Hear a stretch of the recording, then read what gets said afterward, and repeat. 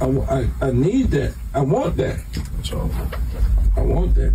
Birdman told Lil Uzi, like bro from Boondocks, he said, look here, I like you and I want you.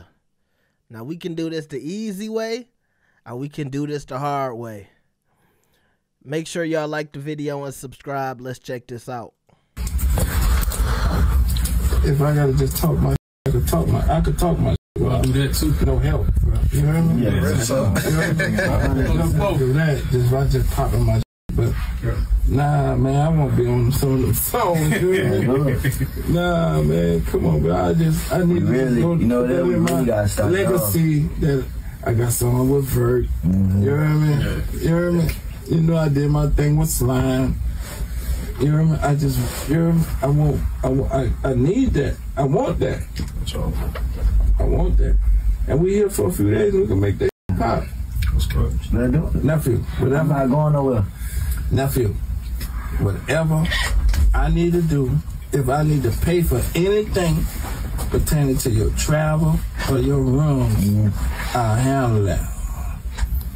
I just want to spend some time with you. What? Now, all of my dudes of a certain age, y'all know what that was. That wasn't Birdman being nice to Lil Uzi. He was G-checking Uzi. You ain't putting out no Barter 16 without Birdman hopping on the track. Brr, brr, okay? Said, I want that. I need that. That's Birdman saying, I'm not leaving this studio without a yes. Or it's going to be some problems, little dreadhead. All right?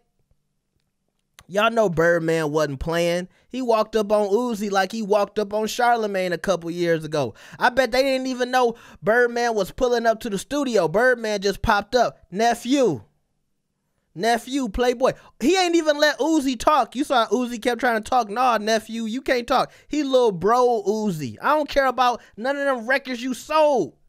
Once you start talking about the barter, you got to include Birdman. And he want a piece of the album too. You got to pay him just to use Barter 16. Never mind Lil Wayne. Because y'all know Lil Wayne did not like when Thug put out that Barter album. But Birdman was behind it. You know, that's when Birdman and Wayne was going through their beef. Now, supposedly, they fixed the beef. But I don't know, because I had Rick Ross talking about Lil Wayne and how he trapped in this deal with Birdman to this day. And he was going at Birdman, saying, why won't you let Wayne go?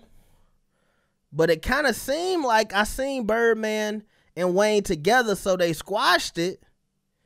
But then when I see stuff like this where Birdman is okay in another Barter album without Lil Wayne, and look, I don't know, maybe Lil Wayne gave Uzi his blessing.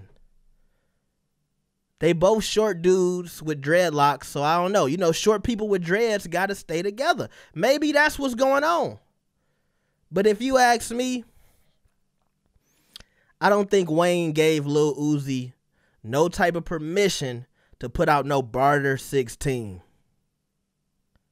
Y'all let me know what y'all think. Make sure you like the video and subscribe. I'll see y'all next time. Peace.